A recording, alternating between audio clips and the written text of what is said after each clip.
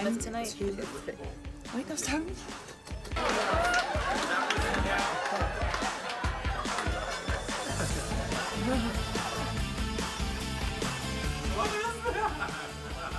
It's kind of delicious.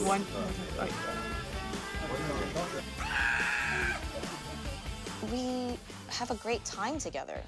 It's very difficult to find somebody that can understand you in a way that is deeper than just superficial. And Katy is one of the most ambitious human beings that I know, and I find that so inspiring. And I think we inspire each other. We kind of keep each other on our toes. Are they too small?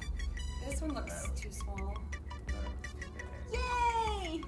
Just showered with gifts every time you come around, don't you, Sharon? It's good to be Polly Pocket. I definitely wear the leopard though. Where'd you get the leopard before I wear it? Wow. Fresh? Marcus! Is that... You're getting My legs are too sweaty, they all come off. Gross. Oh, please don't. I will not surrender.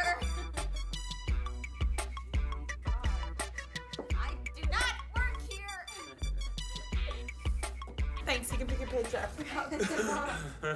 My best friend, Shannon. I could tell her anything, and she gives great advice. Although she has an opinion about everything, which sometimes you don't want to tell her everything because, like, oh man, I have to listen to the truth. And she's my age, so it's funny. She's probably like an old soul.